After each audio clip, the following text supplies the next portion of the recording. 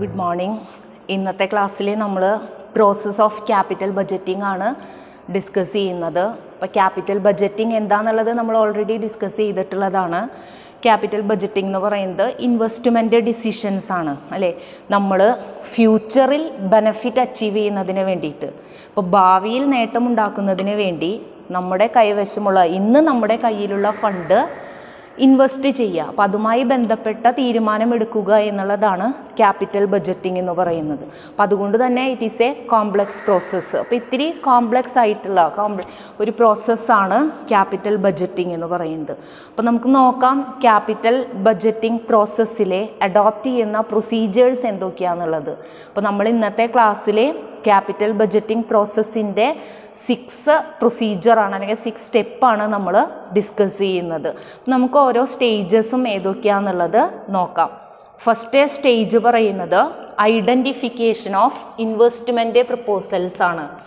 അപ്പോൾ investment proposals identify ചെയ്യുക, അത് ഡിഫൈൻ ചെയ്യുക എന്നുള്ളതാണ് ഫസ്റ്റ് പ്രൊസീജിയർ വരുന്നത്. Identification of investment proposal or proposals. അപ്പോൾ ഇൻവെസ്റ്റ്മെൻറ്റ് പ്രപ്പോസൽസ് അല്ലെങ്കിൽ ബിസിനസ് ഓപ്പർച്യൂണിറ്റീസ് അത് ഐഡൻറ്റിഫൈ ചെയ്യുക അല്ലെങ്കിൽ ഡിഫൈൻ ചെയ്യുക, ഇതാണ് ഫസ്റ്റ് പ്രൊസീജിയർ. അപ്പോൾ ക്യാപിറ്റൽ ബഡ്ജറ്റിംഗ് പ്രോസസ്സ് ആരംഭിക്കുന്നത് തന്നെ ഇൻവെസ്റ്റ്മെൻറ്റ് പ്രപ്പോസൽസ് ഐഡൻറ്റിഫൈ ചെയ്യുന്നതോടുകൂടിയാണ്. അപ്പോൾ നമുക്ക് പൊട്ടൻഷ്യലായിട്ടുള്ള ബിസിനസ് ഓപ്പർച്യൂണിറ്റീസ് അല്ലെങ്കിൽ ഇൻവെസ്റ്റ്മെൻറ്റ് ഓപ്പർച്യൂണിറ്റീസിനെ സംബന്ധിച്ചിട്ടുള്ള ഐഡിയാസ് അല്ലെങ്കിൽ പ്രപ്പോസൽസ് പല സോഴ്സിലൂടെ അല്ലെങ്കിൽ പല സോഴ്സിൽ നിന്ന് നമുക്ക് ലഭ്യമാകുന്നതാണ്. അപ്പോൾ നമുക്ക് ഈ ഒരു ഇൻവെസ്റ്റ്മെൻറ്റ് ഓപ്പർച്യൂണിറ്റീസിനെ സംബന്ധിച്ചിട്ടുള്ള ഐഡിയാസ് ലഭിക്കുന്നത് ഒന്നുകിൽ ടോപ്പ് മാനേജ്മെൻറ്റിൽ നിന്നാകാം, അല്ലെങ്കിൽ നമുക്ക് ഓർഗനൈസേഷനിലെ മറ്റേ ഓഫീസേഴ്സിൽ നിന്നാവാം, ഡിപ്പാർട്ട്മെൻറ്റിലെ വരുന്ന ഫയൽ ഓഫീസേഴ്സിൽ നിന്നാകാം, അതുപോലെ തന്നെ ഔട്ട്സൈഡേഴ്സിൽ നിന്നും നമുക്ക് എന്ത് കിട്ടാം, ഇങ്ങനെ പൊട്ടൻഷ്യൽ ഇൻവെസ്റ്റ്മെൻറ്റ് ഓപ്പർച്യൂണിറ്റീസിനെ സംബന്ധിച്ചിട്ടുള്ള ഐഡിയാസ് നമുക്ക് ലഭിക്കുന്നതാണ്. അപ്പോൾ ഇങ്ങനെ നമുക്ക് ഐഡിയാസ് അല്ലെങ്കിൽ പ്രപ്പോസൽസ് നമ്മൾ ഐഡൻറ്റിഫൈ ചെയ്ത് കഴിഞ്ഞാൽ, അപ്പോൾ ഈ പ്രപ്പോസൽസ് ഓർ ഐഡിയാസ് ജനറേറ്റ് ചെയ്ത് കഴിഞ്ഞാൽ then all the proposals R submitted to the capital expenditure planning committee. അപ്പോൾ നമ്മൾ ഈ എല്ലാ ഐഡിയാസും എല്ലാ പ്രപ്പോസൽസും ക്യാപിറ്റൽ എക്സ്പെൻഡിച്ചർ പ്ലാനിംഗ് കമ്മിറ്റിയുടെ അവിടെ സബ്മിറ്റ് ചെയ്യണം. അപ്പോൾ ക്യാപിറ്റൽ എക്സ്പെൻഡിച്ചർ പ്ലാനിംഗ് കമ്മിറ്റി എന്ന് പറഞ്ഞാൽ ക്യാപിറ്റൽ ബഡ്ജറ്റിങ്ങുമായി ബന്ധപ്പെട്ട തീരുമാനങ്ങളൊക്കെ എടുക്കുന്നതിന് വേണ്ടിയിട്ട് ഫിനാൻഷ്യൽ മാനേജരും മറ്റേ ഓഫീസേഴ്സൊക്കെ ചേർന്ന് രൂപീകരിക്കുന്ന ഒരു കമ്മിറ്റി ആവാം. അപ്പോൾ അതിൽ നമ്മൾ ഈ ലഭിക്കുന്ന പ്രപ്പോസൽസൊക്കെ നമ്മളവിടെ കൊടുക്കണം. അപ്പോൾ investment proposals or ideas identify ചെയ്യുക എന്നുള്ളതാണ് ഈ ഒരു പ്രൊസീജിയർ, ഫസ്റ്റ് പ്രൊസീജിയർ വരുന്നത് ക്യാപിറ്റൽ ബഡ്ജറ്റിങ്ങിൽ. ദെൻ സെക്കൻഡ് വൺ പറയുന്നത് സ്ക്രീനിങ് ഓഫ് പ്രപ്പോസൽസ് ആണ്. അതായത് പ്രോജക്റ്റ് സ്ക്രീനിങ് ആണ് നെക്സ്റ്റ് വൺ പറയുന്നത്. Project screening. ഇപ്പോൾ നമ്മൾ ഡിഫറെൻറ്റ് ബിസിനസ് ഓപ്പർച്യൂണിറ്റീസ് ഒക്കെ ഐഡൻറ്റിഫൈ ചെയ്തതിന് ശേഷം നമ്മൾ എന്ത് നോക്കണം, ഈ ലഭിച്ചിട്ടുള്ള ഐഡിയാസ് അല്ലെങ്കിൽ പ്രപ്പോസൽസ് അത് ഫേമിൻ്റെ ഒബ്ജക്റ്റീവ്സിന് സ്യൂട്ടബിൾ ആണോ എന്നുള്ളത് നോക്കണം. വേണ്ടേ? ഇപ്പം നമ്മൾ ജനറേറ്റ് ചെയ്യുന്ന എല്ലാ ഐഡിയാസും ഫേമിൻ്റെ ഒബ്ജക്റ്റീവ്സ് ഓർ ഗോൾസിന് സ്യൂട്ടബിൾ ആകണമെന്നില്ല. അപ്പം നമുക്ക് ലഭിച്ചിരിക്കുന്ന അല്ലെങ്കിൽ നമ്മൾ ഐഡൻറ്റിഫൈ ചെയ്തിട്ടുള്ള ഡിഫൈൻ ചെയ്തിട്ടുള്ള പ്രപ്പോസൽസ് എല്ലാം തന്നെ ഫേമിൻ്റെ ഒബ്ജക്റ്റീവ്സിനെ കോമ്പാറ്റബിൾ ആണോ, അതിനെ സ്യൂട്ടബിൾ ആണോ എന്നുള്ളത് നോക്കണം. അതേപോലെ തന്നെ ഓരോ പ്രപ്പോസൽസിൻ്റെയും ടെക്നിക്കൽ ഫീസിബിലിറ്റി നമ്മൾ നോക്കണം. അതായത് പ്രപ്പോസൽസ് അല്ലെങ്കിൽ പ്രോജക്ട്സ് ടെക്നിക്കലി ഫീസിബിൾ ആണോ എന്നുള്ളത്. അപ്പോൾ ടെക്നിക്കലി ഫീസിബിലിറ്റി എന്ന് പറഞ്ഞു കഴിഞ്ഞാൽ എന്താ, നമുക്ക് ഈ ഓരോ ലഭിക്കുന്ന ആ പ്രപ്പോസൽസ് അത് പ്രായോഗികമാണോ എന്നുള്ളത് നമ്മൾ നോക്കണം. ഫീസിബിലിറ്റി നമ്മൾ അതാണ് ഉദ്ദേശിക്കുന്നത്, അതിൻ്റെ പ്രായോഗികത എന്നൊക്കെ പറയും. അല്ലെങ്കിൽ അത് നടപ്പാക്കാൻ പറ്റുന്നതാണോ, നമുക്കത് എളുപ്പത്തിൽ നടപ്പിലാക്കാവുന്നതാണോ, അല്ലെങ്കിൽ അത് നമുക്ക് സാധ്യമായിട്ടുള്ള ഒരു ഒന്നാണോ, അങ്ങനെയുള്ളത് നോക്കുക. അതാണ് ഫീസിബിലിറ്റി എന്നുള്ളത് കൊണ്ട് ഉദ്ദേശിക്കുന്നത്. അപ്പോൾ നമ്മളിപ്പോൾ ഈ ജനറേറ്റ് ചെയ്യുന്ന എല്ലാ ഐഡിയാസും സ്ഥാപനത്തിന് അത് പ്രായോഗികമാകണമെന്നില്ല, പ്രായോഗിക തലത്തിൽ അത് കൊണ്ടുവരാൻ പറ്റണമെന്നില്ല. അപ്പം അത് പ്രായോഗികമാണോ അല്ലെങ്കിൽ എളുപ്പത്തിൽ അത് നടക്കാവുന്നതാണോ എന്നുള്ളത് നമ്മൾ പരിശോധിക്കണം. അതേപോലെ തന്നെ നമ്മുടെ കയ്യിലുള്ള റിസോഴ്സസ് ഇതിന് സഫീഷ്യൻ്റ് ആണോ അല്ലേ. ഓരോ പ്രപ്പോസൽസിലും നമുക്ക് ഹ്യൂജ് ഇൻവെസ്റ്റ്മെൻ്റ് ഒക്കെ നടത്തേണ്ടതായിട്ട് വരും. ഓരോന്നിൻ്റെയും കോസ്റ്റ് അതിലെ വ്യത്യാസം ഉണ്ടായിരിക്കും. അപ്പം നമ്മുടെ കയ്യിലുള്ള ഫണ്ട് അത് നമുക്ക് സഫീഷ്യൻ്റ് ആണോ ഈ ഒരു ഇൻവെസ്റ്റ്മെൻ്റ് ഒക്കെ നടത്തുന്നതിന് വേണ്ടിയിട്ട്, അല്ലെങ്കിൽ ഈ ഒരു പ്രപ്പോസൽസ് നമുക്ക് ഇംപ്ലിമെൻ്റ് ചെയ്യുന്നതിന് സഫീഷ്യൻ്റ് ആണോ നമ്മുടെ റിസോഴ്സസ്, അത് നമ്മൾ നോക്കണം. അതേപോലെ തന്നെ നമ്മൾ എടുക്കുന്ന റിസ്കിനെ അല്ലേ, ഇപ്പോൾ ഇൻവെസ്റ്റ്മെൻറ്റ് പ്രപ്പോസൽസിൽ ഇൻവെസ്റ്റ് ചെയ്യുക എന്ന് പറയുമ്പോൾ കമ്പനിയെ സംബന്ധിച്ചിടത്തോളം ഒരു റിസ്ക്കാണ് എടുക്കുന്നത്. കാരണം നമ്മൾ ലോങ് ടേം ബേസിൽ നടത്തുന്ന ഇൻവെസ്റ്റ്മെൻ്റ് ആണ്, ഫ്യൂച്ചറിലാണ് നമുക്ക് ബെനിഫിറ്റ് കിട്ടുന്നത്. അതുകൊണ്ട് തന്നെ നല്ല റിസ്ക് കൂടുതലാണ്. അപ്പോൾ നമ്മൾ എടുക്കുന്ന റിസ്ക് അത് കോമ്പൻസേറ്റ് ചെയ്യുന്നതിന് ആവശ്യമായിട്ടുള്ള റിട്ടേൺസ് അതിൽ നിന്ന് സാധ്യമാണോ, നമുക്ക് ലഭ്യമാക്കാൻ സാധിക്കുമോ. അപ്പോൾ ഈ വക കാര്യങ്ങളൊക്കെ നമ്മൾ നോക്കണം. അപ്പോൾ ഇതിനൊക്കെ വേണ്ടിയിട്ടാണ് നമ്മൾ എന്ത് ചെയ്യുന്നത്, പ്രിലിമിനറി സ്ക്രീനിങ് നടത്തുന്നത്. അപ്പോൾ പ്രിലിമിനറി സ്ക്രീനിങ്ങിലെ നമ്മൾ ഈ വക കാര്യങ്ങളൊക്കെയാണ് ചെയ്യുന്നത്. അതായത് ടെക്നിക്കൽ ഫീസിബിലിറ്റി, ടെക്നിക്കലി അത് ഫീസിബിൾ ആണോ എന്നുള്ളത് അസസ് ചെയ്യുന്നു. Then resources available R sufficient, അത് നമ്മൾ നോക്കുന്നു.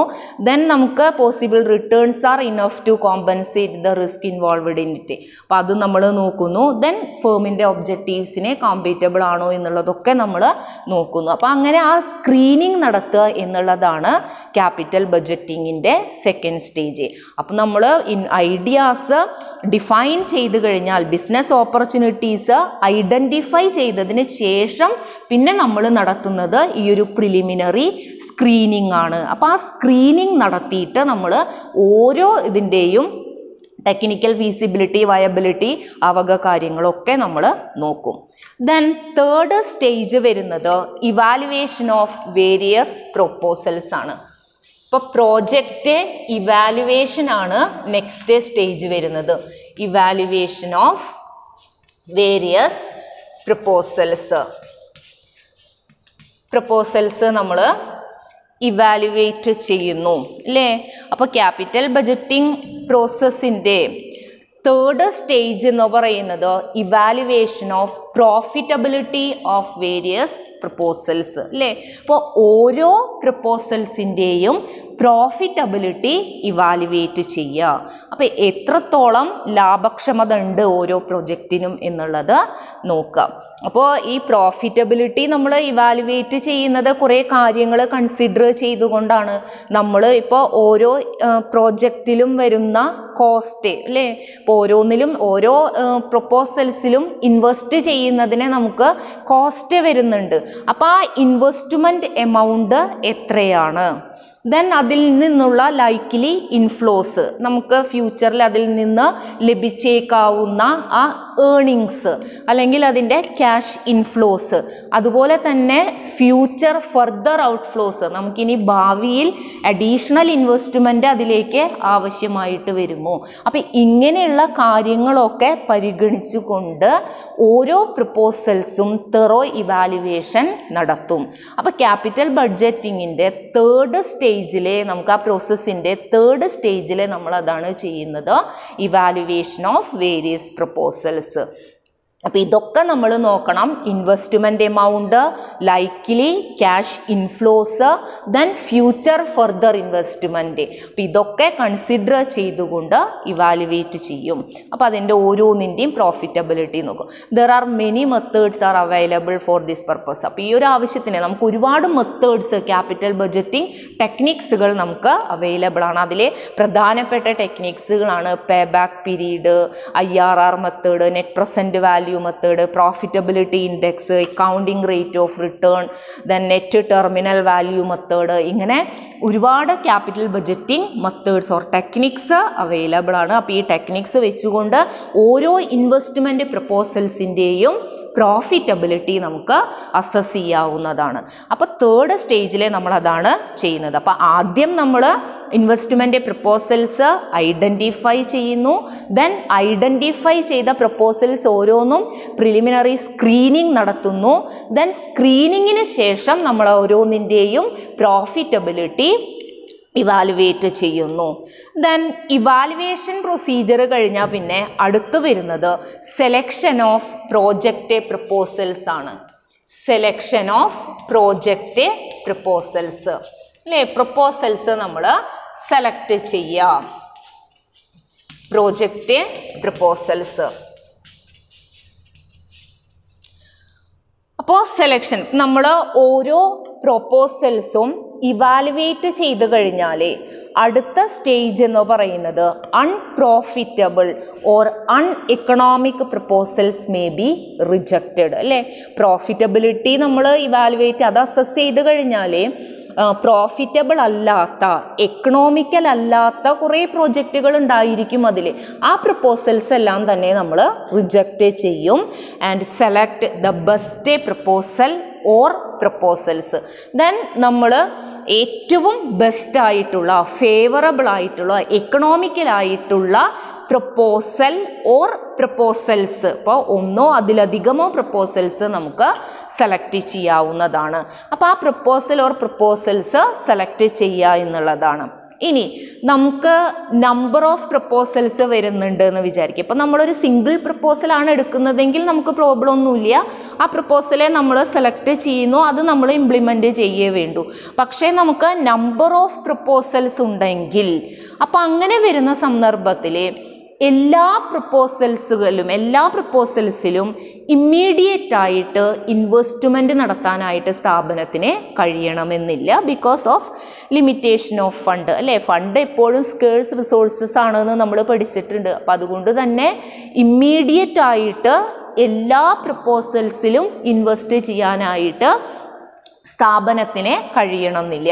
അപ്പോൾ അങ്ങനെ വരുമ്പോൾ നമ്മൾ എന്ത് ചെയ്യണം? It is very essential to rank the various proposals.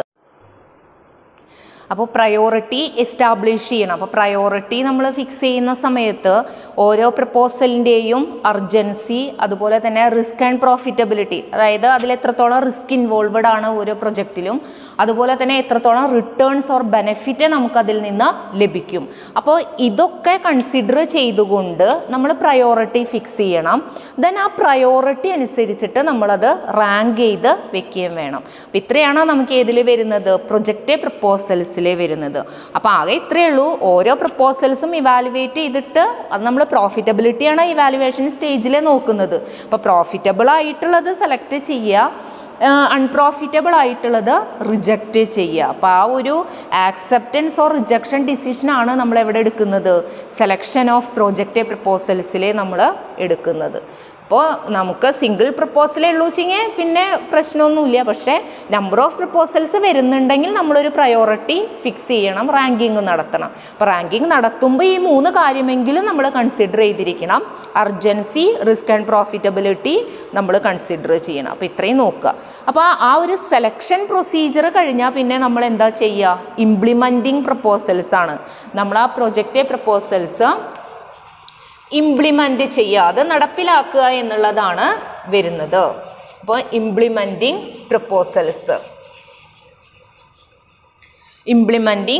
Proposals, അപ്പോൾ പ്രപ്പോസൽസ് ഫൈനലൈസ് ചെയ്ത് കഴിഞ്ഞാൽ പിന്നെ നമ്മൾ എന്താ ചെയ്യുന്നത്? Fund R allocated for them. നമ്മൾ അതിൽ ഫണ്ട് അലോക്കേറ്റ് ചെയ്യുന്നു.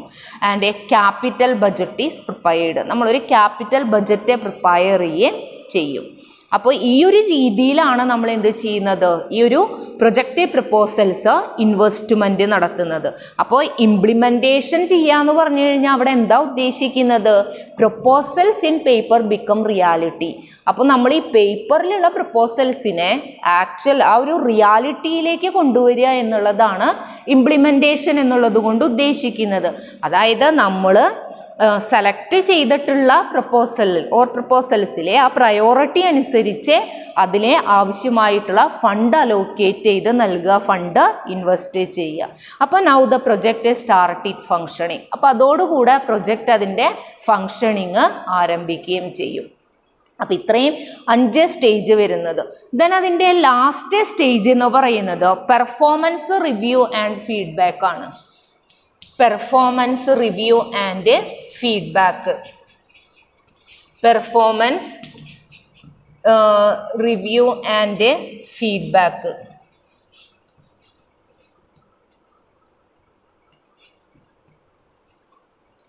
പെർഫോമൻസ് റിവ്യൂ ആൻഡ് ഫീഡ്ബാക്ക് അല്ലേ. അപ്പോൾ ക്യാപിറ്റൽ ബഡ്ജറ്റിംഗ് പ്രോസസ്സിൻ്റെ ലാസ്റ്റ് സ്റ്റേജ് എന്ന് പറയുന്നത് evaluation of the performance of project ആണ്. അപ്പോൾ നമ്മൾ കുറേ ഫണ്ടൊക്കെ ഒരു പ്രൊജക്റ്റിൽ ഇൻവെസ്റ്റ് ചെയ്ത് കഴിഞ്ഞാൽ അതിൻ്റെ പെർഫോമൻസ് എത്രത്തോളം ഉണ്ട് എന്നുള്ളത് നമുക്ക് മീൻസ് ഫേമിന് അറിയാൻ ഇൻട്രസ്റ്റ് ഉണ്ടായിരിക്കും. അപ്പോൾ ആ പെർഫോമൻസ് ഇവാലുവേഷനാണ് ഇതിൻ്റെ ലാസ്റ്റ് സ്റ്റേജ് എന്ന് പറയുന്നത്. അപ്പോൾ ഈ ഫോളോ അപ്പ് ഓർ റിവ്യൂ നമുക്ക് എങ്ങനെ ചെയ്യാൻ പറ്റും? ഒന്നുകിൽ നമുക്ക് എന്ത് ചെയ്യാം, comparing actual expenditure on the project with the budgeted one. അപ്പോൾ നമുക്ക് ആക്ച്വൽ എക്സ്പെൻഡിച്ചറും ബജറ്റഡ് എക്സ്പെൻഡിച്ചറും തമ്മിൽ കമ്പയർ ചെയ്ത് നോക്കാം.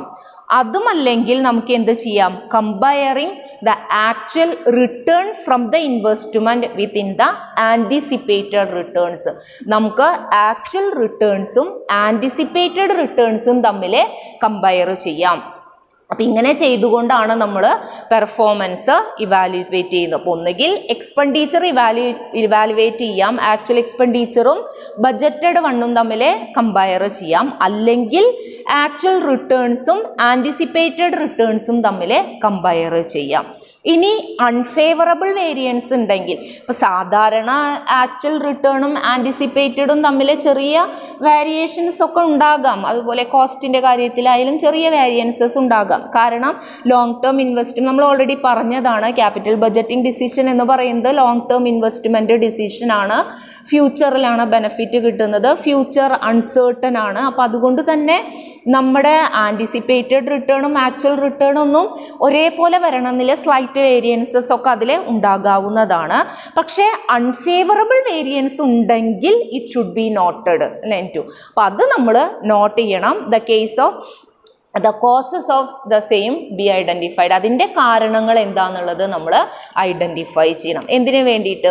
നമുക്ക് ഫ്യൂച്ചറിൽ നമുക്ക് തീരുമാനങ്ങൾ എടുക്കുമ്പോൾ അതിലെ കറക്റ്റ് ചെയ്യാൻ വേണ്ടിയിട്ട്. അപ്പോൾ ഇത്രയും കാര്യങ്ങളാണ് ഏതിൽ വരുന്നത്, ക്യാപിറ്റൽ ബഡ്ജറ്റിംഗ് പ്രോസസ്സിൽ വരുന്നത്. ഇപ്പം നമ്മൾ പറഞ്ഞു ക്യാപിറ്റൽ ബഡ്ജറ്റിംഗ് എന്ന് പറയുന്നത് ഫ്യൂച്ചറിൽ ബെനിഫിറ്റ് ഉണ്ടാക്കുന്നതിന് വേണ്ടി കറൻറ്റ് ഫണ്ട് ഇൻവെസ്റ്റ്മെൻറ്റ് ചെയ്യുന്നതുമായി ബന്ധപ്പെട്ട തീരുമാനങ്ങളാണ്. അപ്പം നമ്മളിവിടെ ക്യാപിറ്റൽ ബഡ്ജറ്റിംഗ് പ്രോസസ്സിൽ അഡോപ്റ്റ് ചെയ്തിട്ടുള്ള ഒരു 6 പ്രൊസീജിയറാണ് നമ്മളിവിടെ ഡിസ്കസ് ചെയ്തത്.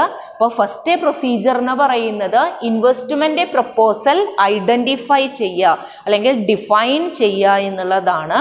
ദെൻ ഇൻവെസ്റ്റ്മെൻറ്റ് പ്രൊപ്പോസൽസ് ഐഡൻറ്റിഫൈ ചെയ്ത് കഴിഞ്ഞാൽ നെക്സ്റ്റ് വരുന്നത് പ്രോജക്റ്റ് സ്ക്രീനിങ് ആണ്. അതായത് ഓരോ പ്രൊപ്പോസൽസും സ്ക്രീനിങ് നടത്തുക, അത് അനലൈസ് ചെയ്യുക എന്നുള്ളതാണ്. ദെൻ അതിനുശേഷം നമ്മൾ ഓരോ പ്രൊപ്പോസൽസിൻ്റെയും പ്രോഫിറ്റബിലിറ്റി ഇവാലുവേറ്റ് ചെയ്യും. അപ്പോൾ ഇവാലുവേഷൻ ഓഫ് വേരിയസ് പ്രൊപ്പോസൽസ്, ഇതാണ് തേർഡ് സ്റ്റേജ് വരുന്നത്. ദെൻ ഇവാലുവേഷൻ നടത്തി കഴിഞ്ഞാൽ പിന്നെ നമ്മൾ ചെയ്യുന്നത് സെലക്ഷൻ ഓഫ് പ്രോജക്റ്റ് പ്രൊപ്പോസൽസ് ആണ്. അതായത് അൺപ്രോഫിറ്റബിൾ ആയിട്ടുള്ള പ്രൊപ്പോസൽസ് റിജക്റ്റ് ചെയ്യുന്നു, പ്രോഫിറ്റബിൾ ആയിട്ടുള്ള പ്രൊപ്പോസൽസ് സെലക്ട് ചെയ്യുന്നു. ദെൻ നമ്മൾ സെലക്ട് ചെയ്ത് കഴിഞ്ഞാൽ പ്രൊപ്പോസൽസ് ഫൈനലൈസ് ചെയ്ത് കഴിഞ്ഞാൽ അടുത്ത സ്റ്റേജ് വരുന്നത് ഇംപ്ലിമെൻറ്റിംഗ് പ്രൊപ്പോസൽസ് ആണ്, ഇംപ്ലിമെൻറ്റേഷൻ ഓഫ് പ്രൊപ്പോസൽസ് ആണ്. ദെൻ ഇംപ്ലിമെൻറ്റേഷൻ നടത്തി കഴിഞ്ഞാൽ പിന്നെ പെർഫോമൻസ് ഇവാലുവേറ്റ് ചെയ്യുക എന്നുള്ളതാണ്. അപ്പം ഇങ്ങനെ 6 പ്രൊസീജിയേഴ്സാണ് ക്യാപിറ്റൽ ബഡ്ജറ്റിംഗ് പ്രോസസ്സിൽ വരുന്നത്. അപ്പോൾ ഈ ഒരു ടോപ്പിക്ക് നിങ്ങൾക്ക് മനസ്സിലായിട്ടുണ്ടാവുമെന്ന് കരുതുന്നു. ദെൻ നെക്സ്റ്റ് നമുക്ക് ക്യാപിറ്റൽ ബഡ്ജറ്റിംഗ് ടെക്നിക്സ് നോക്കാം. Capital budgeting techniques.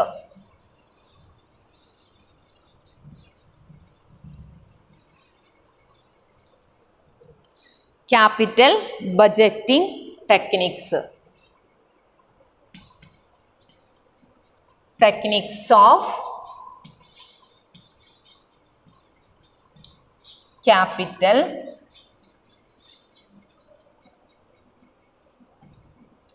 techniques of capital budgeting or method of appraising capital budget proposals. Capital budget proposals appraise ചെയ്യുന്നതിനെ, ഇവാലുവേറ്റ് ചെയ്യുന്നതിനെ, അസസ് ചെയ്യുന്നതിനുള്ള മെത്തേഡ്സുകൾ ഏതൊക്കെയാണെന്നുള്ളത് അതാണ് നമ്മളിവിടെ ഇനി ഡിസ്കസ് ചെയ്യാൻ പോകുന്നത്. അപ്പം നമ്മൾ പ്രോസസ് ഓഫ് ക്യാപിറ്റൽ ബഡ്ജറ്റിങ്ങിലെ ഇവാലുവേഷൻ പറയുമ്പോൾ നമ്മൾ പറഞ്ഞു, ഇവാലുവേഷൻ സ്റ്റേജിൽ നമ്മൾ പറഞ്ഞു ഓരോ ഇൻവെസ്റ്റ്മെൻറ്റ് പ്രപ്പോസൽസിൻ്റെയും പ്രോഫിറ്റബിലിറ്റി ഇവാലുവേറ്റ് ചെയ്യുന്നതിന് നമ്പർ ഓഫ് മെത്തേഡ്സ് അവൈലബിൾ ആണെന്ന് നമുക്ക് പറഞ്ഞു. അപ്പോൾ ആ മെത്തേഡുകളാണ് നമ്മൾ ഏതിൽ പറയുന്നത്, ടെക്നിക്സ് ഓഫ് ക്യാപിറ്റൽ ബഡ്ജറ്റിങ്ങിൽ പറയുന്നത്. ക്യാപിറ്റൽ ബഡ്ജറ്റിംഗ് ടെക്നിക്സിനെ പ്രധാനമായിട്ടും രണ്ടായിട്ടാണ് ക്ലാസിഫൈ ചെയ്യുന്നത്.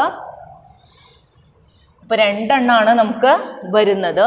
അതിലെ ഫസ്റ്റ് വൺ എന്ന് പറയുന്നത് traditional or non discount techniques ആണ്. Traditional or non discounting technique. Traditional or non discounting techniques. Then time adjusted or discounted cash flow techniques. Time adjusted or discounted cash flow techniques.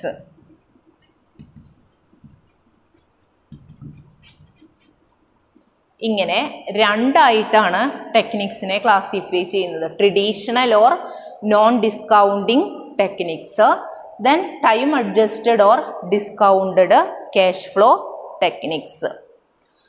Then traditional or non discounting techniques എന്ന് പറഞ്ഞു കഴിഞ്ഞാൽ non discount techniques ആണ്. അപ്പോൾ അവിടെ അതിൻ്റെ ഒരു പ്രത്യേകത എന്ന് പറഞ്ഞു കഴിഞ്ഞാൽ അവിടെ time value of money consider ചെയ്യണില്ല. അപ്പോൾ traditional ടെക്നിക്സിലെ time value of money consider ചെയ്യുന്നില്ല. അപ്പോൾ ടൈം വാല്യൂ ഓഫ് മണി എന്താണെന്നുള്ളതൊക്കെ നമ്മൾ മുൻപത്തെ ക്ലാസ്സിലെ ഫിനാൻഷ്യൽ മാനേജ്മെൻറ്റിൻ്റെ മറ്റൊരു ക്ലാസ്സിലെ നമ്മൾ ഓൾറെഡി ഡിസ്കസ് ചെയ്തിട്ടുള്ളതാണ്. അപ്പോൾ ആ ടൈം വാല്യൂ ഓഫ് മണി എവിടെ കൺസിഡർ ചെയ്യുന്നില്ല, traditional or non discounting ടെക്നിക്സിലെ consider ചെയ്യുന്നില്ല. പക്ഷേ time adjusted or discounted cash flow ടെക്നിക്സിലെ നമ്മൾ time value of money consider ചെയ്യുന്നുണ്ട്. അപ്പോൾ നോക്കാം നമുക്ക് ട്രഡീഷണൽ ഓർ നോൺ ഡിസ്കൗണ്ടിങ് ടെക്നിക്സിൽ ഏതൊക്കെയാണ് വരുന്നത് എന്ന്. അപ്പോൾ ട്രഡീഷണൽ ഓർ നോൺ ഡിസ്കൗണ്ട് ടെക്നിക്സിലെ രണ്ട് മെത്തേഡാണ് കോമൺ ആയിട്ട് യൂസ് ചെയ്യുന്നത്. ഒന്ന് pay back method, pay back method or pay back period method. Then മറ്റൊരെണ്ണം വരുന്നത് accounting rate of return, accounting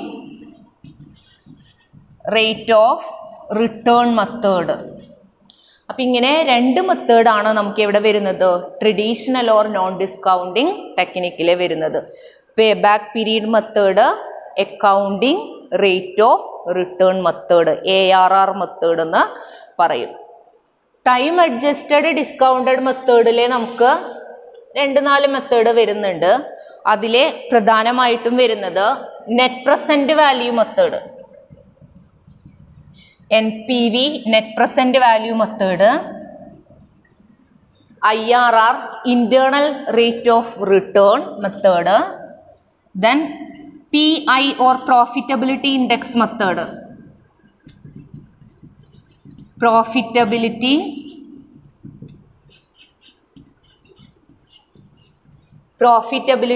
index method, then discounted cash flow method, discounted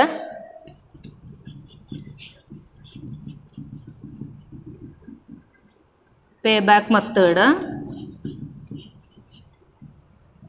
then net terminal value method.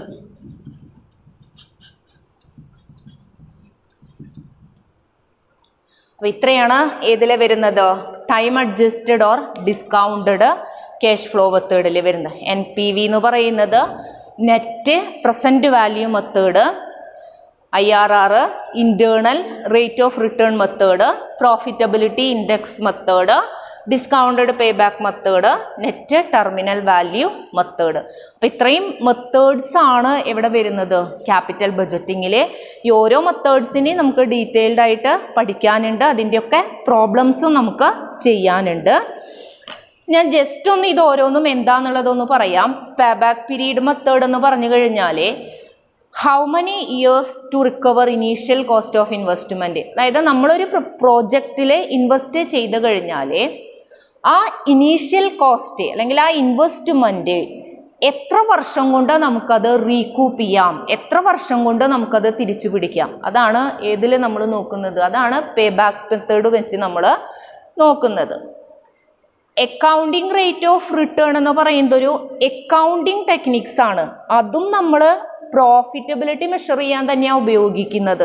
അതായത് ഒരു investment അതിൻ്റെ all ലൈഫിൽ എത്രത്തോളം profit നമുക്കതിൽ നിന്ന് expect ചെയ്യാം, അത് തന്നെയാണ് നമ്മൾ എവിടെയും മെഷർ ചെയ്യുന്നത്. അക്കൗണ്ടിങ് റേറ്റ് ഓഫ് റിട്ടേണിലും നമ്മൾ മെഷർ ചെയ്യുന്നത്.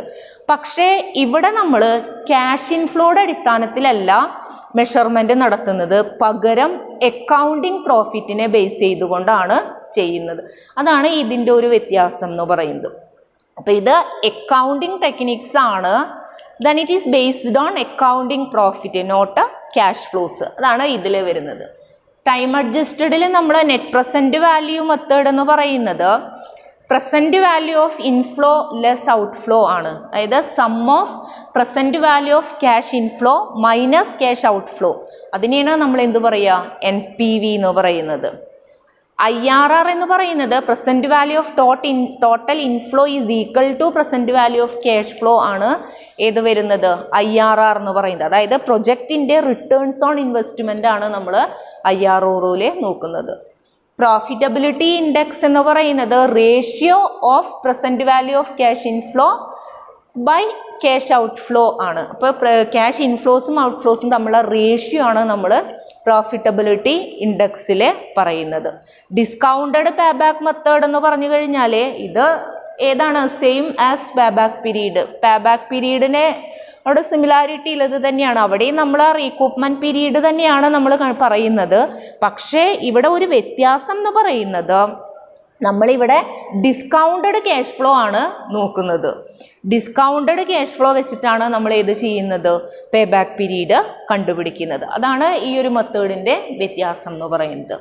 പിന്നെ നെറ്റ് ടെർമിനൽ വാല്യൂ മെത്തേഡ് എന്ന് പറയുന്നത് NPVയോട് സിമിലാരിറ്റി ഉള്ളത് തന്നെയാണ്. ഇവിടെ പക്ഷേ വാല്യൂസ് എടുക്കുന്നത് കോമ്പൗണ്ടഡ് വാല്യൂ ആണ് കൺസിഡർ ചെയ്യുക. അപ്പം ഇങ്ങനെയൊക്കെയാണ് ഏതിൽ വരുന്നത്, ഈ ഒരു ടെക്നിക്സിൽ നമുക്ക് പറയുന്നത്. ഇനി നമുക്ക് ഈ ഓരോ ടെക്നിക്സും ഡീറ്റെയിൽഡ് ആയിട്ട് പറയാനുണ്ട്. അപ്പോൾ ആദ്യം നമുക്ക് ട്രഡീഷണൽ ടെക്നിക്സുകൾ ഏതൊക്കെയാണെന്നുള്ളത് ഡിസ്കസ് ചെയ്യാം. അതിനുശേഷം നമുക്ക് എവിടേക്ക് വരാം, time adjusted or discounted cash flows ഏതൊക്കെയാണെന്നുള്ളത് നോക്കാം. അപ്പോൾ ആദ്യം നമ്മൾ പറയാൻ വരുന്നത് പേ ബാക്ക് പീരീഡ് മെത്തേഡാണ്. ക്ലിയർ ആയിട്ടുണ്ടാവുമെന്ന് വിചാരിക്കുന്നു. അപ്പോൾ നമുക്ക് first pay back period method എന്താണെന്നുള്ളത് നോക്കാം. ഈ പേ ബാക്ക് പീരീഡ് മെത്തേഡിനെ നമ്മൾ PBP എന്ന് പറയാറുണ്ട്, പേ ബാക്ക് മെത്തേഡ് എന്ന് പറയാറുണ്ട്, pay out or pay of period എന്ന് പറയാറുണ്ട്, റീകൂപ്മെൻറ്റ് പീരീഡ് എന്ന് പറയാറുണ്ട്, റീപ്ലേസ്മെൻറ്റ് പീരീഡ് എന്നൊക്കെ പറയാറുണ്ട്. അപ്പോൾ ഈ പേരിലൊക്കെ ഏതറിയപ്പെടുന്നുണ്ട്, പേ ബാക്ക് മെത്തേഡ് അറിയപ്പെടുന്നുണ്ട്. അപ്പോൾ പേ ബാക്ക് മെത്തേഡിൻ്റെ മറ്റ് പേരുകളാണ് ഇതൊക്കെ. Pay back method, pay back period, pay out or pay of period, then replacement period, റീകൂപ്മെൻറ്റ് period എന്നൊക്കെ പറയും. അപ്പോൾ നോക്കാം നമുക്ക് എന്താണ് പേ ബാക്ക് പീരീഡ് മെത്തേഡ് എന്നുള്ളത്.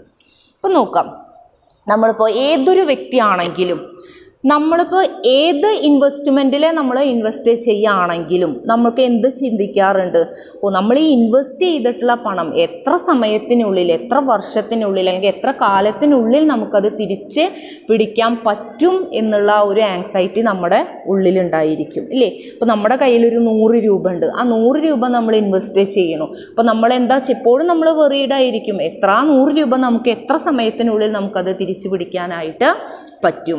അപ്പം അതേപോലെ തന്നെയാണ് ഒരു ഫേമിൻ്റെ കേസിലും പറയുന്നത്. അപ്പോൾ ഈ firm goes to invest in fixed asset. ഇപ്പോൾ ഒരു ഫേം ഫിക്സഡ് അസറ്റിൽ ഇൻവെസ്റ്റ് ചെയ്യാൻ പോവുകയാണെങ്കിൽ അവരെപ്പോഴും എന്താ നോക്കുക, ഏതൊക്കെ ഓൾട്ടർനേറ്റീവ്സ് നമുക്ക് അവൈലബിൾ ആണ്, ഏത് ഓൾട്ടർനേറ്റീവ് പ്രോജക്റ്റിൽ ഏതിൽ ഇൻവെസ്റ്റ് ചെയ്താലാണ് ഏറ്റവും വേഗത്തിൽ നമുക്ക് നമ്മുടെ ഇൻവെസ്റ്റ്മെൻറ്റ് അല്ലേ, നമ്മുടെ ഇൻവെസ്റ്റ്മെൻറ്റ് തിരിച്ചു പിടിക്കാനായിട്ട് പറ്റുക.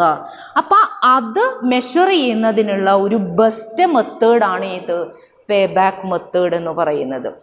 അപ്പോൾ പേ ബാക്ക് പീരീഡ് മെത്തേഡ് എന്ന് പറഞ്ഞു കഴിഞ്ഞാൽ proposals capital budgeting proposals evaluate ചെയ്യുന്നതിന് കോമൺ ആയിട്ട് ഉപയോഗിക്കുന്ന ഒരു ടെക്നിക്സ് ആണ്, ഒരു ക്യാഷ് ബേസ്ഡ് ടെക്നിക്സ് കൂടിയാണ് ഇത്. ഇനി പേ ബാക്ക് പീരീഡ് എന്ന് പറഞ്ഞു കഴിഞ്ഞാൽ it is the length of time or period required to recover the initial cost of an investment.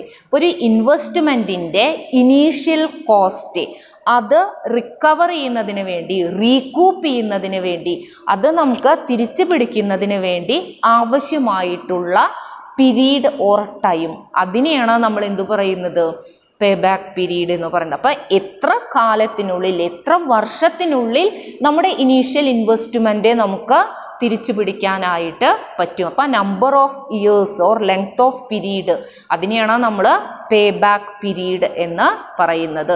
അതായത് the period with which the entire amount of investment will be recovered. അപ്പോൾ entire amount of ഇൻവെസ്റ്റ്മെൻറ്റും recover ചെയ്യുന്നത്, തിരിച്ചു പിടിക്കുന്നതിനെ, നമുക്ക് തിരിച്ച് ലഭിക്കുന്നതിന് എത്ര സമയം നമുക്ക് എടുക്കുന്നുണ്ട്, ആ പീരീഡാണ് ഉദ്ദേശിക്കുന്നത്. ഇനി നമുക്കിത് വേറൊരു രീതിയിൽ പറയുകയാണെങ്കിൽ the period which is required to get back the original cost of investment by annual savings or earnings. അതായത് നമ്മൾ ഇൻവെസ്റ്റ്മെൻറ്റ് നടത്തിക്കഴിഞ്ഞാൽ അതിൽ നിന്ന് നമുക്കൊരു ആനുവൽ ഏർണിംഗ് അല്ലെങ്കിൽ ആനുവൽ റിട്ടേൺ നമുക്ക് ലഭിക്കും ഇല്ലേ. ഇപ്പോൾ നമ്മൾ ഇപ്പോൾ 10 രൂപ ഇൻവെസ്റ്റ് ചെയ്യാലും 100 രൂപ ഇൻവെസ്റ്റ് ചെയ്യുകയാണെങ്കിലും നമുക്ക് ആഫ്റ്റർ 1 ഇയർ അതിൽ നിന്ന് നമുക്കൊരു റിട്ടേൺ ഉണ്ടായിരിക്കും. ഇപ്പോൾ ബാങ്കിൽ നമ്മൾ ഡെപ്പോസിറ്റ് ചെയ്ത് കഴിഞ്ഞാൽ ഇൻട്രസ്റ്റ് കിട്ടുന്നുണ്ട് എന്ന പോലെ തന്നെ ഏത് ഇൻവെസ്റ്റ്മെൻറ്റിലെ നമ്മൾ ഏതൊരു പ്രപ്പോസൽസിലെ നമ്മൾ ഇൻവെസ്റ്റ് ചെയ്ത് കഴിഞ്ഞാലും അതിൽ നിന്ന് നമുക്ക് എന്തുണ്ട്, റിട്ടേൺ ഉണ്ടായിരിക്കും. അപ്പോൾ ആ ആനുവൽ റിട്ടേൺസിൽ നിന്ന് അല്ലെങ്കിൽ ആ ആനുവൽ സേവിങ്സിൽ നിന്ന് ഒറിജിനൽ കോസ്റ്റ് എത്ര വർഷത്തിനുള്ളിൽ നമുക്കത് തിരിച്ചു പിടിക്കാനായിട്ട് പറ്റും. അപ്പോൾ അതാണ് നമുക്ക് പേ ബാക്ക് പീരീഡ് എന്ന് പറയുന്നത്. അപ്പോൾ സിംപ്ലി നമുക്ക് എന്തു പറയാം, investment divided by annual savings, അതാണ് എന്ത്, പേ ബാക്ക് പീരീഡ് അല്ലേ. Pay back period is equal to എന്താണ്, ടോട്ടൽ ഇൻവെസ്റ്റ്മെൻറ്റ്, നമുക്ക് വരുന്ന ടോട്ടൽ ഇൻവെസ്റ്റ്മെൻറ്റ് അത് divided by annual cash inflows, annual cash inflows, that means annual savings or annual earnings or annual cash inflows. അപ്പോൾ ഇതിനെയാണ് നമ്മൾ എന്തു പറയുക, പേ ബാക്ക് പീരീഡ്. അപ്പോൾ ഈ ആനുവൽ ക്യാഷ് ഇൻഫ്ലോസിൽ നിന്ന് അല്ലെങ്കിൽ ആനുവൽ സേവിങ്സിൽ നിന്ന് നമ്മുടെ ടോട്ടൽ ഇൻവെസ്റ്റ്മെൻറ്റ് എത്ര സമയത്തിനുള്ളിൽ നമുക്കത് റീകൂപ്പ് ചെയ്യാം. അപ്പോൾ ഇതാണ് വരുന്നത്. അപ്പോൾ പേ ബാക്ക് പീരീഡ് കാണാനുള്ള ഇക്വേഷനും എന്ത് തന്നെയാണ്, total investment divided by annual cash inflows ആണ്. ഇനി നിങ്ങളിതിൽ നോട്ട് ചെയ്യേണ്ട ഒരു കാര്യം എന്ന് പറഞ്ഞു കഴിഞ്ഞാൽ ഇവിടെ ഏർണിങ്സ് എന്ന് പറയുന്നത് അല്ലെങ്കിൽ നമ്മളിവിടെ ഇൻഫ്ലോ, ക്യാഷ് ഇൻഫ്ലോ എന്ന് പറയുന്നത്, ഏർണിങ്സ് ഓർ ക്യാഷ് ഇൻഫ്ലോസ് എന്ന് പറയുന്നത് പ്രോഫിറ്റ് ബിഫോർ ഡിപ്രീസിയേഷൻ,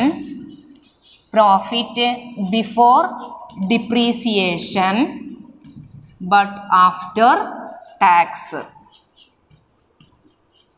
ഇതാണ് നമ്മുടെ ഏർണിങ്സ് എന്ന് പറയുന്നത്. അപ്പോൾ ഇതൊന്ന് നിങ്ങൾ നോട്ട് ചെയ്ത് വെക്കണം. നമുക്ക് പ്രോബ്ലം ഒക്കെ ചെയ്യുമ്പോൾ ആവശ്യമായിട്ട് വരുന്നതാണ് ക്യാഷ് ഇൻഫ്ലോ എന്ന് പറയുന്നത്, അല്ലെങ്കിൽ നമ്മുടെ ഏർണിങ്സ് അല്ലെങ്കിൽ ആനുവൽ സേവിങ്സ് എന്നൊക്കെ പറയും. അപ്പോൾ ഈ പറയുന്നത് എന്താണ്, profit before depreciation but after tax ആണ്. അപ്പോൾ അത് നോക്കണം.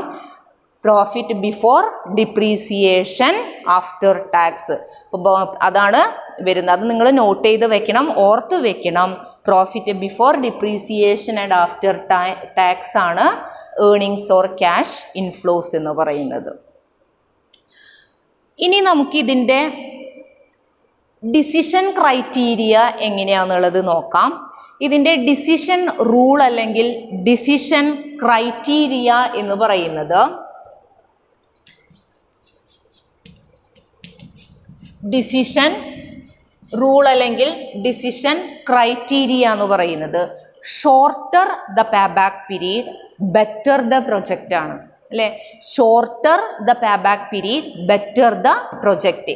അപ്പോൾ പേ ബാക്ക് പീരീഡ് എത്രയ്ക്ക് അങ്ങോട്ട് കുറയണോ അത്രയ്ക്കും ബെറ്റർ ആയിരിക്കും ആ പ്രോജക്റ്റ് എന്ന് പറയുന്നത്. That means A project having shorter pay back period is chosen. നമ്മൾ ഷോർട്ടർ പേ ബാക്ക് പീരീഡ് ഉള്ള പ്രൊജക്റ്റാണ് സെലക്ട് ചെയ്യേണ്ടത്.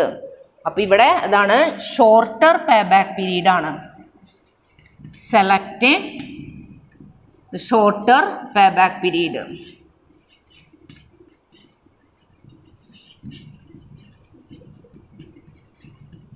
അപ്പോൾ select the project with shorter pay back period.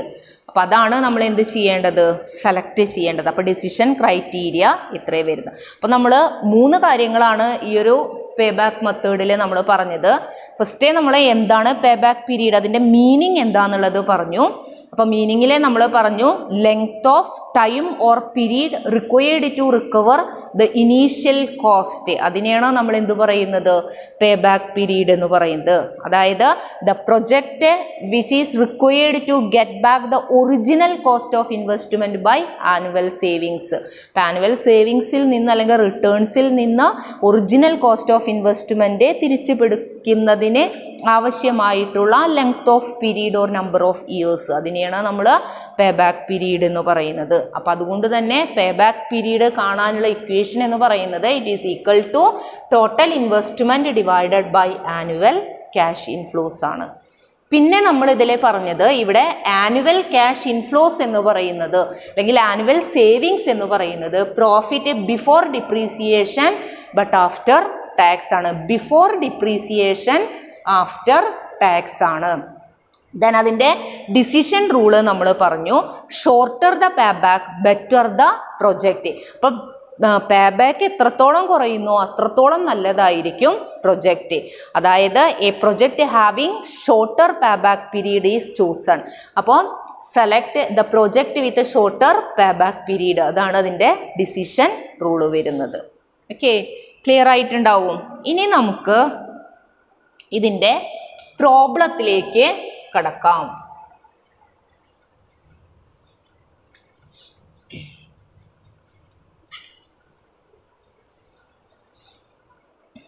നമുക്ക് പ്രോബ്ലത്തിലേക്ക് നോക്കാം.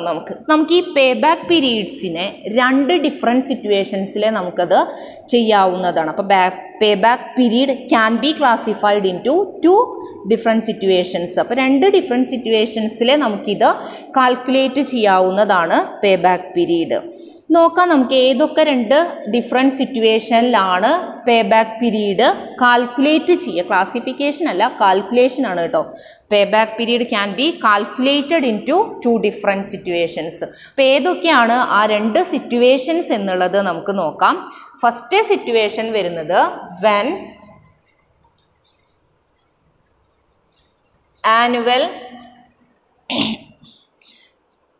annual cash inflows are equal.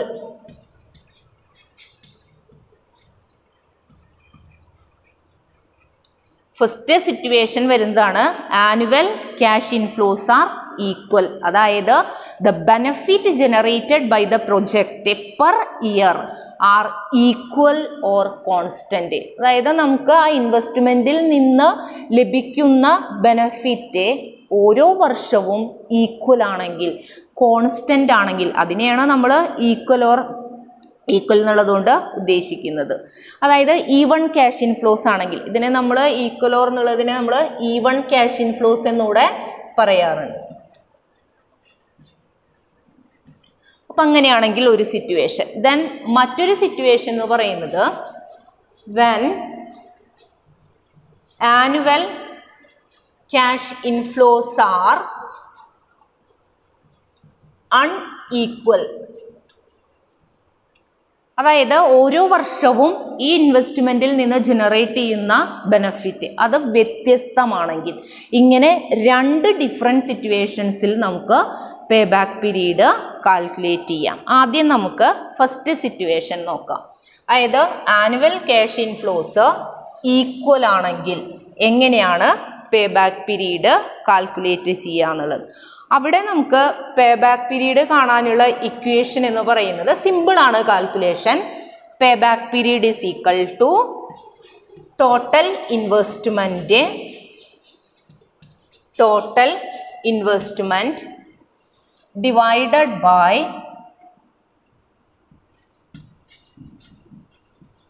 Annual cash inflows.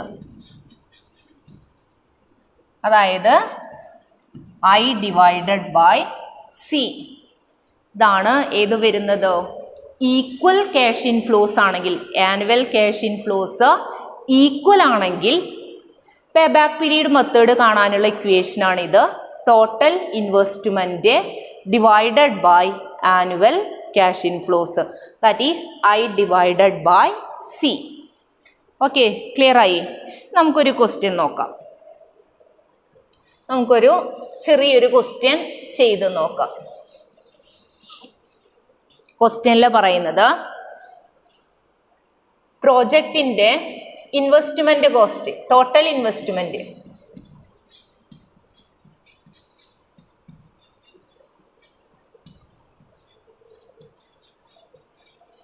Total investment 1 lakh rupees ആണ്.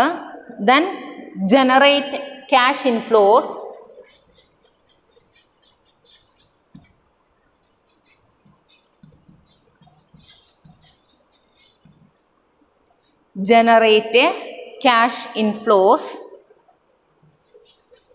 of rupees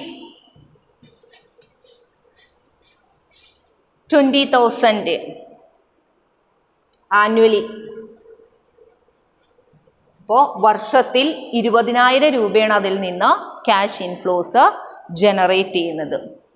annually four 7 years. നോക്കാം നമുക്ക്. Investment 1 lakh ആണ്. അപ്പോൾ 7 വർഷം, എല്ലാ വർഷവും നമുക്ക് 20,000 രൂപ വെച്ച് എന്ത് കിട്ടുന്നുണ്ട്? ക്യാഷ് ഇൻഫ്ലോസ് കിട്ടുന്നുണ്ട്. അങ്ങനെയാണെങ്കിൽ പേ ബാക്ക് പീരീഡ് എത്ര? അപ്പോൾ പേ ബാക്ക് പീരീഡ് നമുക്ക് എങ്ങനെ കാണാം? നമ്മൾ ഇക്വേഷൻ പറഞ്ഞതാണ്. Pay back period is equal to total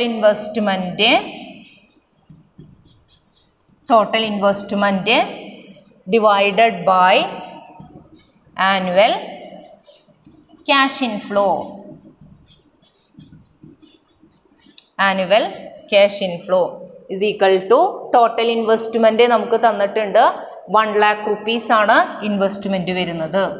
അപ്പോൾ 1 lakh divided by annual cash inflow എങ്ങനെയാണ് വരുന്നത്? 20,000 പെർ ഇയർ ആണ് നമുക്ക്.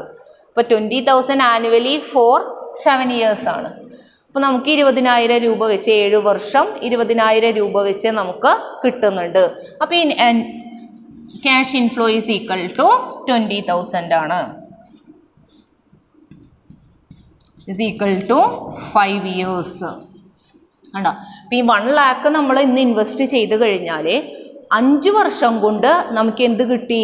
നമ്മുടെ ഇനീഷ്യൽ ഇൻവെസ്റ്റ്മെൻറ്റ് അല്ലെങ്കിൽ നമ്മുടെ ടോട്ടൽ ഇൻവെസ്റ്റ്മെൻറ്റ് ക്യാഷ് ഔട്ട്ലേ അത് നമുക്ക് റിക്കവർ ചെയ്യാവുന്നതാണ്. പിന്നെ അവിടുന്ന് അങ്ങോട്ട് കിട്ടുന്നത് മുഴുവൻ എന്താണ്? പ്രോഫിറ്റ് ആണ് ഫേമിന്.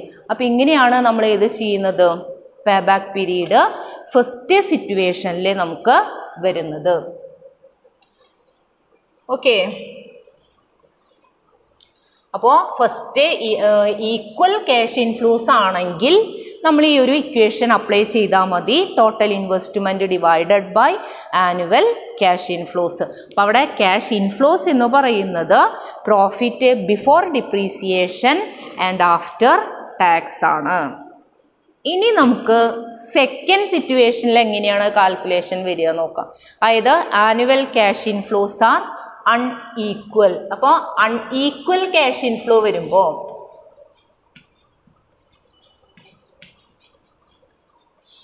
അൺഈക്വൽ ക്യാഷ് ഇൻഫ്ലോസ് വരുമ്പോൾ എങ്ങനെയാണ്? പേ ബാക്ക് പീരീഡ് കമ്പ്യൂട്ട് ചെയ്യാമെന്ന് നോക്കാം നമുക്ക്. അവിടെ നമുക്ക് computation pay back period equal cash ഫ്ലോയുടെ പോലെ അത്രയ്ക്ക് അങ്ങോട്ട് ഈസി അല്ല.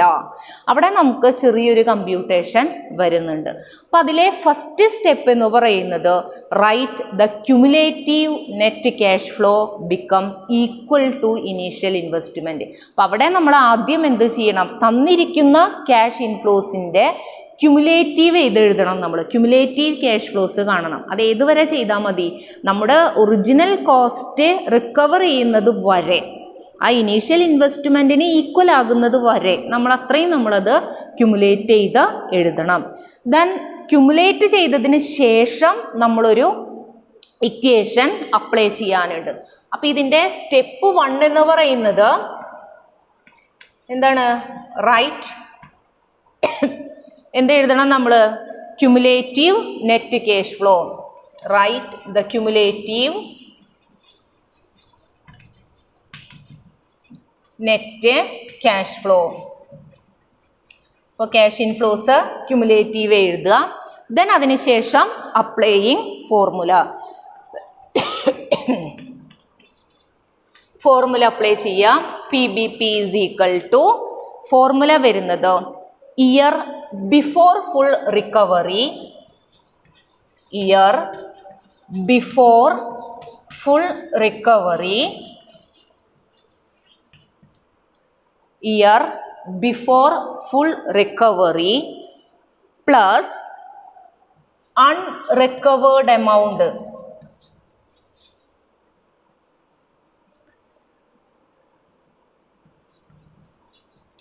Unrecovered amount divided by cash flow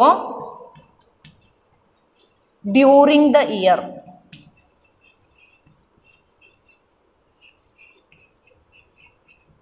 ഈ ഒരു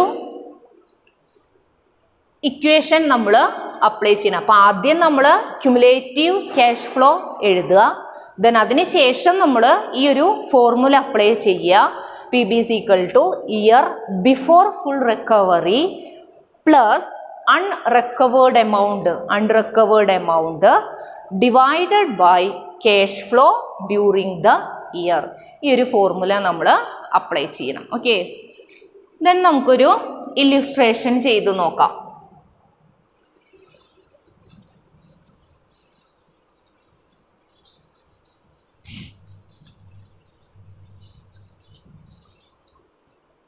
നമുക്കൊരു ഇല്ലുസ്ട്രേഷൻ ചെയ്ത് നോക്കാം. Then cost of project,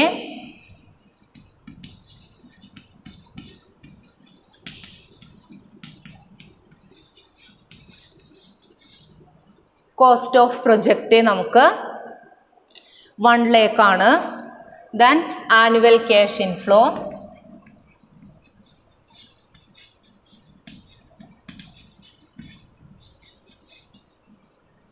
first year, second year, third year, fourth year, fifth year. നോക്കാം നമുക്ക്. First ഇയറിലെ 10,000, then second ഇയറിലെ 15,000, third ഇയറിലെ 25,000, then fourth yearലെ 30,000, again fifth yearലെ 30,000. അപ്പം ഇങ്ങനെയാണ് നമുക്ക് തന്നിട്ടുള്ളത്. നമ്മളോട് പേ ബാക്ക് പീരീഡ് കാണാനാണ് പറയുന്നത്. അപ്പോൾ നിങ്ങൾ നോക്കിയേ, ഇവിടെ നമുക്ക് ക്യാഷ് ഇൻഫ്ലോസ് ഈക്വൽ അല്ല, ഓരോ വർഷവും വ്യത്യാസമുണ്ട്. ഫസ്റ്റ് ഇയറിലെ നമുക്ക് 10,000 ആണ് കിട്ടുന്നത്, സെക്കൻഡ് ഇയറിലെ 15,000 ആണ്, ദെൻ തേർഡ് ഇയറിലെ 25,000 ആണ്, ഫോർത്ത് ഇയറിലെ 30,000 ആണ്, ദെൻ ഫിഫ്ത്ത് ഇയറിലെ നമുക്ക് 30,000 ആണ്. അപ്പോൾ അൺഈക്വൽ ആണ്, അൺഈവൺ ക്യാഷ് ഇൻഫ്ലോസ് ആണ്. അപ്പോൾ നമ്മൾ എന്ത് ചെയ്യണം? ആദ്യം നമ്മൾ ക്യുമുലേറ്റീവ് എഴുതണം. അപ്പം നമുക്ക് പ്രോബ്ലം ചെയ്യാം. ഇയർ ഒരു കോളം കൊടുത്തു, then cash inflows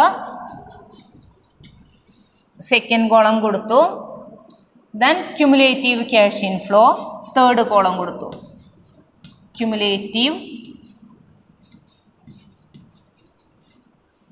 cash inflow നമ്മൾ തേർഡ് കോളം കൊടുത്തു. ദെൻ നമ്മൾ ഫസ്റ്റ് ഇയർ ക്യാഷ് ഇൻഫ്ലോ എന്ന് പറയുന്നത് 10,000 ആണ്. ക്യുമുലേറ്റീവ് ക്യാഷ് ഇൻഫ്ലോസ് എന്ന് പറയുന്നതും 10,000 തന്നെയാണ്. ദെൻ സെക്കൻഡ് ഇയർ 15,000 ആണ് ക്യാഷ് ഇൻഫ്ലോ. ക്യുമുലേറ്റീവ് മുമ്പ് എങ്ങനെ വരും? 10 + 15 25,000. ദെൻ തേർഡ് ഇയർ 25,000 ആണ് ക്യാഷ് ഇൻഫ്ലോ വരുന്നത്. അപ്പോൾ ക്യുമുലേറ്റീവ് ചെയ്യുമ്പോൾ 25,000 + 25,000 50,000. ദെൻ ഫോർത്ത് ഇയർ 30,000 ആണ് ക്യാഷ് ഇൻഫ്ലോ വരുന്നത്. അപ്പോൾ 30,000 + 50,000 80,000 എന്ന് വരും. ദെൻ ഫിഫ്ത്ത് ഇയർ 30,000 തന്നെയാണ് നമുക്ക് ക്യാഷ് ഇൻഫ്ലോ വരുന്നത്. ക്യുമുലേറ്റീവ് ചെയ്യുമ്പോൾ 80,000 + 30,000 1,10,000. അപ്പോൾ നമുക്ക് ക്യുമുലേറ്റീവ് ക്യാഷ് ഫ്ലോ കിട്ടി. ഇനി നിങ്ങൾ നോക്കി നോക്കിയേ, നാലാമത്തെ വർഷം എത്ര ചെയ്യുന്നുണ്ട്? 80,000 നമുക്ക് ലഭിക്കുന്നുണ്ട്, ഇൻഫ്ലോ ലഭിക്കുന്നുണ്ട്. അഞ്ചാമത്തെ വർഷം ആകുമ്പോഴത്തേനും നമുക്ക് എത്ര കിട്ടുന്നുണ്ട് ക്യാഷ് ഇൻഫ്ലോ? നമ്മുടെ റിട്ടേൺ എന്ന് പറയുന്നത് 1,10,000 ആണ്. നമുക്ക് കോസ്റ്റ് എത്രയേ വന്നിട്ടുള്ളൂ? 1,00,000 rupees ആണ് നമ്മുടെ ഒറിജിനൽ കോസ്റ്റ് അല്ലെങ്കിൽ ടോട്ടൽ കോസ്റ്റ് എന്ന് പറയുന്നത്. അപ്പം ഈ 1,00,000 നമ്മൾ എത്ര വർഷത്തിൻ്റെ ഉള്ളിൽ റീകൂപ്പ് ചെയ്യുന്നുണ്ടാവും? 4 വർഷവും പിന്നെ കുറച്ച് മാസം എടുത്തു കഴിഞ്ഞാൽ നമുക്ക് എന്ത് കിട്ടും? ആ 1,00,000 രൂപ നമുക്ക് റീകൂപ്പ് ചെയ്യാവുന്നതാണ്. അപ്പോൾ ആ എക്സാക്റ്റ് പീരീഡ് കണ്ടുപിടിക്കുന്നതിന് വേണ്ടിയിട്ടാണ് നമ്മൾ ഏത് അപ്ലൈ ചെയ്യുന്നത്? ആ ഫോർമുല നമ്മൾ അപ്ലൈ ചെയ്യുന്നത്.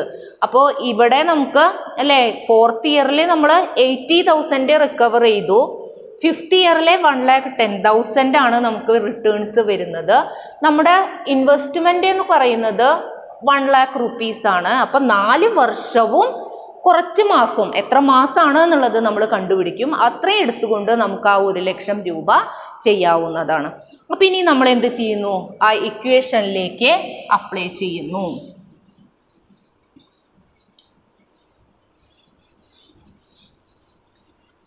അപ്പോൾ ഇക്വേഷൻ നമ്മൾ പറഞ്ഞിട്ടുള്ളതാണ് PBP = year before full recovery plus unrecovered amount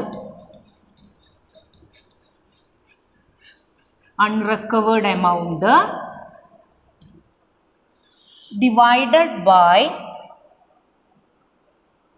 current year inflow, cash inflow during the year, current year inflow during the year. അപ്പോൾ നോക്കിയേ, നമുക്ക് ഇയർ ബിഫോർ ഫുൾ റിക്കവറി എത്ര വരിക? അപ്പം നമ്മൾക്ക് ഇയർ ബിഫോർ ഫുൾ റിക്കവറി എന്ന് പറയുന്നത് ഫോർത്ത് ഇയർ ആണ്. അപ്പോൾ ഫോർത്ത് ഇയറിലെങ്കിലും നമുക്കത് റിക്കവർ ചെയ്യാം. അപ്പോൾ 4 അല്ലേ, year before full recovery fourth year ആണ്. അപ്പം നമ്മൾ 4 എന്ന് എഴുതി. ഇനി അൺറിക്കവേർഡ് എമൗണ്ട് നോക്കണം. ഫോർത്ത് ഇയറിൽ നമുക്ക് 80,000 rupees ആണ് റിട്ടേൺ ലഭിച്ചിട്ടുള്ളത്. ഒറിജിനൽ കോസ്റ്റ് നമുക്ക് വരുന്നത് 1,00,000 ആണ് അല്ലേ. കോസ്റ്റ് = നമുക്ക് 1,00,000 ആണ്. അപ്പം ഈ 1,00,000ലേക്ക് 80,000 നമുക്ക് കിട്ടിയിട്ടുണ്ട്. ഇനി നമുക്ക് കിട്ടാനുള്ള എമൗണ്ട് എന്ന് പറയുന്നത് 20,000 ആണ്. അപ്പം അൺറിക്കവേർഡ് എമൗണ്ട് എന്ന് പറയുന്നത് 20,000. 20,000 എങ്ങനെ കിട്ടിയെന്ന് നിങ്ങൾക്ക് മനസ്സിലായില്ലേ? ഒറിജിനൽ കോസ്റ്റിൽ നിന്ന് നമ്മൾ എന്ത് ചെയ്യുന്നു?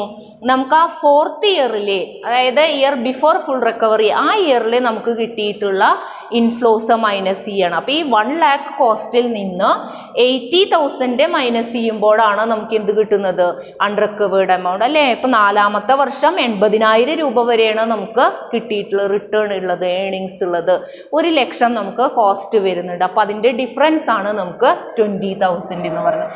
Divided by cash flow during the year. During the year എന്ന് പറഞ്ഞാൽ ഫിഫ്ത്ത് ഇയറിലാണ് നമുക്ക് ഇത് വരുന്നത്, റീകൂപ്പിംഗ് വരുന്നത്. അപ്പോൾ ആ ഡ്യൂറിങ് ദ ഇയർ എടുക്കുക. അഞ്ചാമത്തെ വർഷത്തെ ക്യാഷ് ഇൻഫ്ലോ 30,000 അത് നമ്മൾ എടുത്തു. ഓക്കെ, അപ്പോൾ cash flow during the year എന്ന് പറയുന്നത് 5th ഇയറിലെ ക്യാഷ് ഇൻഫ്ലോസ് ആണ്. അപ്പോൾ 30,000 ആണ് 5th ഇയറിലെ ക്യാഷ് ഇൻഫ്ലോസ്. ഇനി നമ്മൾ കാൽക്കുലേറ്റ് ചെയ്യാം. അപ്പം ഇവിടെ നമുക്ക് 4 ഇയർ ആണ് പ്ലസ് ഏത് വന്നു 20 ഡിവൈഡഡ് ബൈ 3 അല്ലേ, 2/3. ഇതിനെ നമുക്ക് മന്ത്സിലേക്ക് കൺവേർട്ട് ചെയ്യണം. അപ്പോൾ മന്ത്സിലേക്ക് കൺവേർട്ട് ചെയ്യാൻ വേണ്ടി നമ്മൾ എന്ത് ചെയ്താൽ മതി, ഇൻറ്റു 12. അപ്പോൾ ഈ ഇക്വേഷനോട് കൂടി ഇൻറ്റു 12 ഇട്ട് കഴിഞ്ഞാൽ നമുക്ക് എന്ത് ചെയ്യാം, മന്ത്സിലേക്ക് നമുക്കതിനെ കൺവേർട്ട് ചെയ്യാം. അപ്പോൾ 2/3 മന്ത്സ് എന്ന് പറയുന്നത് നമുക്കതിലേക്ക് കൺവേർട്ട് ചെയ്യാം. അപ്പോൾ ഇവിടെ 3 12 4 പ്രാവശ്യം. അപ്പോൾ 2 × 4 8 കണ്ടോ. അപ്പോൾ നമുക്ക് എന്ത് കിട്ടി, answer pay back period is equal to നമുക്ക് എന്ത് കിട്ടി, 4 years 8 months. അപ്പോൾ 4 വർഷവും 8 മാസവും എടുത്തിട്ട് നമുക്ക് എന്ത് ചെയ്യാം, നമ്മുടെ ഒറിജിനൽ ഇൻവെസ്റ്റ്മെൻറ്റ് റീകൂപ്പ് ചെയ്യാനായിട്ട് പറ്റും. അപ്പം ഇങ്ങനെ 2 കേസുകളാണ്, 2 സിറ്റുവേഷൻസിലാണ് നമ്മൾ ഏത് കമ്പ്യൂട്ട് ചെയ്യുന്നത്, പേ ബാക്ക് പീരീഡ് കമ്പ്യൂട്ട് ചെയ്യുന്നത്. ഫസ്റ്റ് കേസ് സിമ്പിളാണ്, നമ്മളൊരു ഇക്വേഷൻ അപ്ലൈ ചെയ്യുന്നു, total investment divided by cash flow. Second സിറ്റുവേഷനിലാണ് നമ്മൾ എന്ത് ചെയ്ത്, അൺഈക്വൽ ക്യാഷ് ഇൻഫ്ലോ ആണെങ്കിൽ നമ്മൾ ക്യുമുലേറ്റീവ് ക്യാഷ് ഇൻഫ്ലോ എഴുതണം. ദെൻ നമ്മൾ ഇക്വേഷൻ അപ്ലൈ ചെയ്യണം, year before full recovery plus unrecovered amount divided by cash inflow ആണ്. അപ്പോൾ അൺറിക്കവേർഡ് എമൗണ്ട് കിട്ടാനായിട്ട് ഒറിജിനൽ ഇൻവെസ്റ്റ്മെൻറ്റിൽ നിന്ന് ഈ ഇൻഫ്ലോ നമുക്ക് അത് മൈനസ് ചെയ്ത് കഴിഞ്ഞാൽ നമുക്ക് എന്ത് കിട്ടും, അൺറിക്കവേർഡ് എമൗണ്ട് കിട്ടും divided by cash flow during the year. അപ്പോൾ 4 years 8 months ആണ് നമുക്കിതിൽ വരുന്നത്. അപ്പോൾ നിങ്ങൾക്ക് ഈ 2 സിറ്റുവേഷൻസും മനസ്സിലായിട്ടുണ്ടാവുമെന്ന് വിചാരിക്കുന്നു. അപ്പോൾ നിങ്ങൾ പ്രോബ്ലം കിട്ടിക്കഴിഞ്ഞാൽ ക്യാഷ് ഇൻഫ്ലോ ഈക്വൽ ആണോ അൺഈക്വൽ ആണോ എന്ന് നോക്കിയിട്ട് വേണം നമ്മൾ ഏത് മെത്തേഡ് ഏത് രീതിയിൽ പ്രോബ്ലം ചെയ്യണം എന്നുള്ളത് നോക്കാം. പിന്നെ നമ്മളൊരു കാര്യം ശ്രദ്ധിക്കേണ്ടത്, നമുക്ക് ക്യാഷ് ഇൻഫ്ലോ എന്ന് ഡയറക്റ്റ് തരികയാണെങ്കിൽ അങ്ങനെ ചെയ്യാം. ചില സമയത്ത് നമുക്ക് നെറ്റ് ഏർണിങ്സ് പ്രോഫിറ്റ് ആയിട്ട് നമുക്ക് പ്രോഫിറ്റ് ബിഫോർ ടാക്സ് അങ്ങനെയൊക്കെ തരാം. അപ്പോൾ നിങ്ങൾ ഏർണിങ്സ് എന്ന് പറയുമ്പോൾ, അതായത് ക്യാഷ് ഇൻഫ്ലോ എന്ന് പറഞ്ഞാൽ it is equal to profit before depreciation after tax ആണ്. അപ്പോൾ profit before depreciation after tax, അതാണ് നമ്മുടെ ക്യാഷ് ഇൻഫ്ലോ എന്ന് പറയുന്നത്. പിന്നെ ഡിസിഷൻ പിന്നെ നമുക്ക് ഓർത്ത് വെക്കാവുന്നതേ ഉള്ളൂ. നമ്മളെപ്പോഴും എങ്ങനെയാണ്, എത്രയും വേഗത്തിൽ നമുക്ക് ഇൻവെസ്റ്റ്മെൻറ്റ് തിരിച്ചു പിടിക്കാൻ പറ്റുന്നോ അത് തന്നെയാണ് നമ്മൾ എന്തെടുക്കുക, സെലക്ട് ചെയ്യുക. അത് നമ്മൾ ഓട്ടോമാറ്റിക്കലി നമ്മൾ ചെയ്യുന്ന കാര്യം തന്നെ. ഇപ്പോൾ നമ്മളായാലും അങ്ങനെ തന്നെയല്ലേ, 5 വർഷം ഇപ്പോൾ നമ്മളൊരു 10,000 രൂപ ഇൻവെസ്റ്റ് ചെയ്യുന്നു. അപ്പോൾ ഇൻവെസ്റ്റ് ചെയ്യാൻ തീരുമാനിക്കും. നമ്മുടെ മുന്നിലെ 2 പ്രോജക്റ്റുകളാണുള്ളത്, ഒരു പ്രോജക്റ്റ് എയും പ്രോജക്റ്റ് ബിയും. എയിൽ നമ്മൾ ഇൻവെസ്റ്റ് ചെയ്ത് കഴിഞ്ഞാൽ 5 കൊല്ലം കൊണ്ട് നമുക്കത് തിരിച്ചു പിടിക്കാം. ബിയിൽ ഇൻവെസ്റ്റ് ചെയ്ത് കഴിഞ്ഞാൽ 7 വർഷം തിരിച്ചു പിടിക്കാനായിട്ട് എടുക്കും. അപ്പോൾ നമ്മൾ ഏതിലാണ് ഇൻവെസ്റ്റ് ചെയ്യുക, 5 വർഷം കൊണ്ട് തിരിച്ചു പിടിക്കാൻ പറ്റാവുന്നത് തന്നെ. അപ്പോൾ ഡിസിഷൻ എന്ന് പറഞ്ഞാൽ അത്രയേ ഉള്ളൂ. ഏറ്റവും കുറവ് ഏത് പേ ബാക്ക് പീരീഡ് ആണോ വരുന്നത് അത് നമ്മൾ ചെയ്യും. ഓക്കെ, അപ്പോൾ ഇത്രയാണ് നമ്മൾ ഈ ഒരു ക്ലാസ്സിൽ ഡിസ്കസ് ചെയ്തത്. ഇപ്പോൾ 2 ടോപ്പിക്കാണ് നമ്മൾ ഈ ഒരു ക്ലാസ്സിൽ ഡിസ്കസ് ചെയ്തിട്ടുണ്ടായിരുന്നത്. ഫസ്റ്റ് നമ്മൾ സ്റ്റെപ്സ് പറഞ്ഞു, ക്യാപിറ്റൽ ബഡ്ജറ്റിംഗ് പ്രോസസ്സിൻ്റെ സ്റ്റേജസ് എന്തൊക്കെയാണെന്നുള്ളത് പറഞ്ഞു. ദെൻ ക്യാപിറ്റൽ ബഡ്ജറ്റിംഗ് ടെക്നിക്സ് പറഞ്ഞു. അപ്പോൾ അതിൽ ക്യാപിറ്റൽ ബഡ്ജറ്റിംഗ് ടെക്നിക്സിലെ നമ്മൾ traditional or non discounting techniques ആണ് ഡിസ്കസ് ചെയ്തത്. പേ ബാക്ക് പീരീഡ്, അപ്പോൾ അതിൻ്റെ ഇക്വേഷൻസും അതുപോലെ തന്നെ അതിൻ്റെ ഡിസിഷൻ ക്രൈറ്റീരിയ ഒക്കെ പഠിച്ചു വയ്ക്കുക. അടുത്ത ക്ലാസ്സുകളിൽ നമുക്കിതിൻ്റെ പ്രോബ്ലംസ് നോക്കാം. Okay, thank you.